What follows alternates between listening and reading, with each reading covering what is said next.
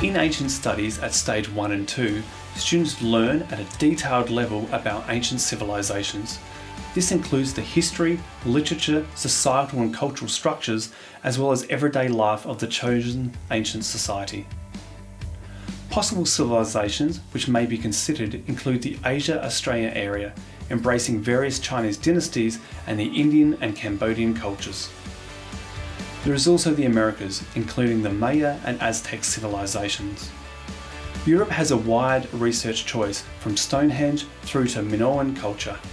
Western Asia and North Africa includes exploring Egypt, Iraq, Carthage and Persia, and there are always the classical civilizations of Greece and Rome to discover.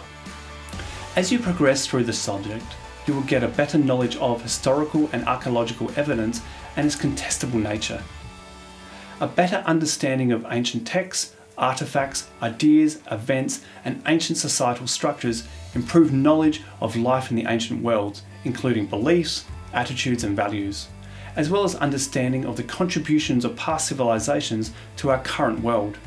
You will be able to apply inquiry skills which help take you along a pathway to work out if your chosen hypothesis about an ancient civilization is correct.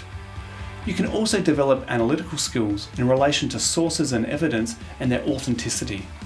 Your research skills will improve so that you better understand the ideas and innovations that came from ancient civilizations. And finally, communication skills will be really important so that you can share your ideas and arguments using new words which better match this subject.